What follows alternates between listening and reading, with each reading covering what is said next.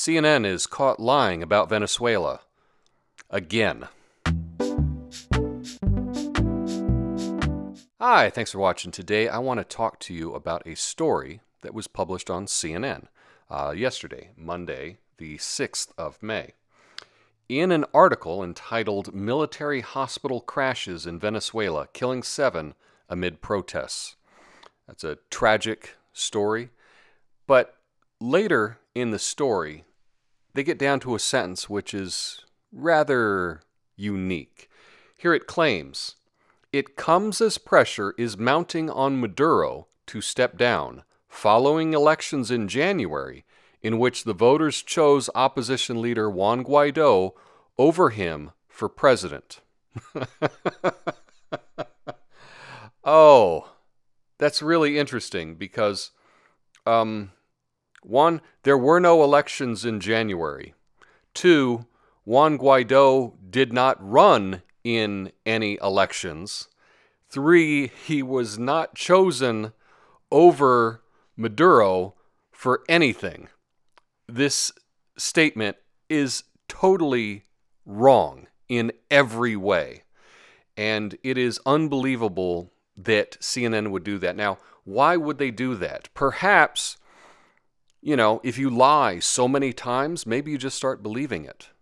Maybe they just believe that at CNN because they're saying this nonsense all the time.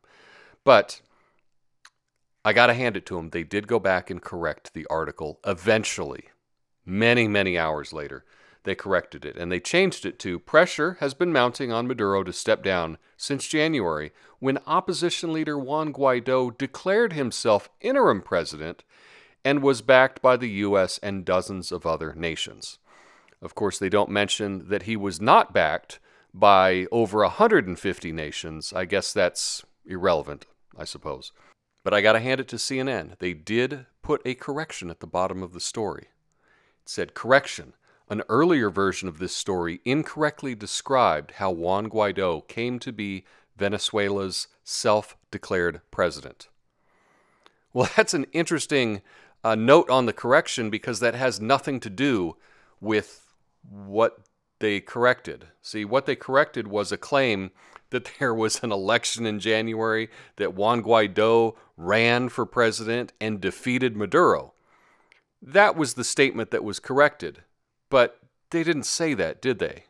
They said that it incorrectly described how he became a self-declared president.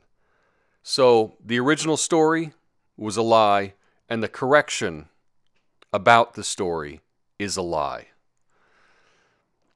I know that CNN has a slogan, "This is CNN," but it should be, "This is propaganda," because that's all this is. Anyway, that's my thought on this. Let me know your thoughts in the comments. Peace. Help me reach my goal of 1 million. Make that 4,000 subscribers by hitting the like button and subscribing.